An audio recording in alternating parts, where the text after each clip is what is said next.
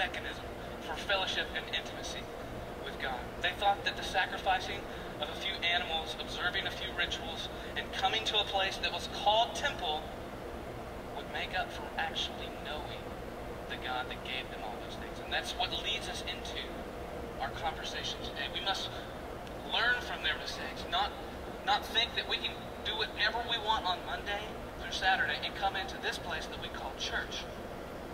It will be fine. No. This is a church only because it is built upon Jesus Christ. And intimacy with Him is what it's all about.